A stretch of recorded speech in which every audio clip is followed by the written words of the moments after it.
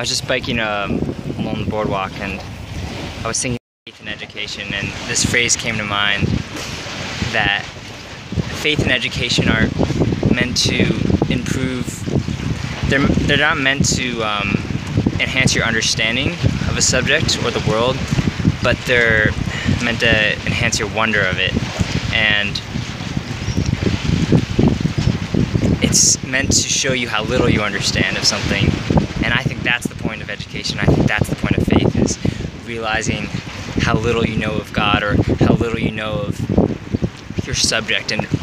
just taking a moment to pause and reflect on the wonder of God and the glory of God, or the wonder of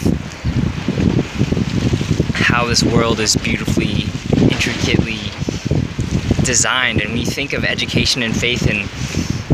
how they intertwine, they kind of play off each other, and they